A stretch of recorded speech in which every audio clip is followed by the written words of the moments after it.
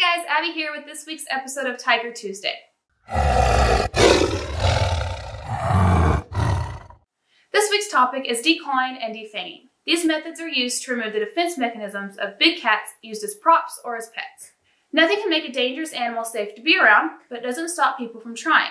Just like small domesticated house cats, big cats will scratch to sharpen their claws or to mark their territory. And when these animals are used as props, these claws can become an issue. This is when declawing usually takes place. Many people assume that with declawing, it's just removing the claw, but when a true declaw happens, it removes the last bone of each toe.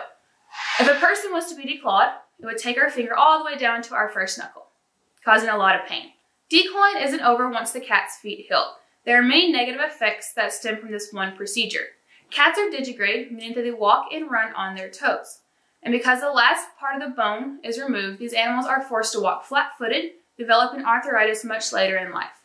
Sometimes when all of the bone is removed and these claws are able to regrow, unfortunately, they regrow after the incision site has already healed, and these claws will come through the skin.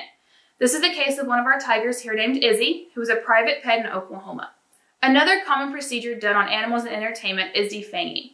Defanging is removing the canine teeth, one of two ways, either filing them down or removing them completely, and it is done by a veterinarian or sometimes even by the private owners in their backyard.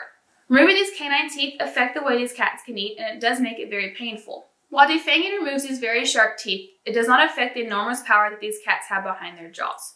Remember that if a facility is declawing or defanging their animals, they're most likely not a true sanctuary. Thanks for watching this week's episode of Tiger Tuesday, and be sure to subscribe to our YouTube channel to watch more educational videos each week.